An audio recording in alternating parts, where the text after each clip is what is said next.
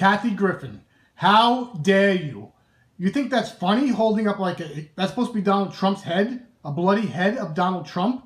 First of all, that looks 10 times better than your fucking stupid head. You look like a fucking skeleton with a fucking carrot on top of your head. I've had it with you. You haven't been funny since 1985. You suck, Kathy Griffin, and I hope they put you in fucking jail.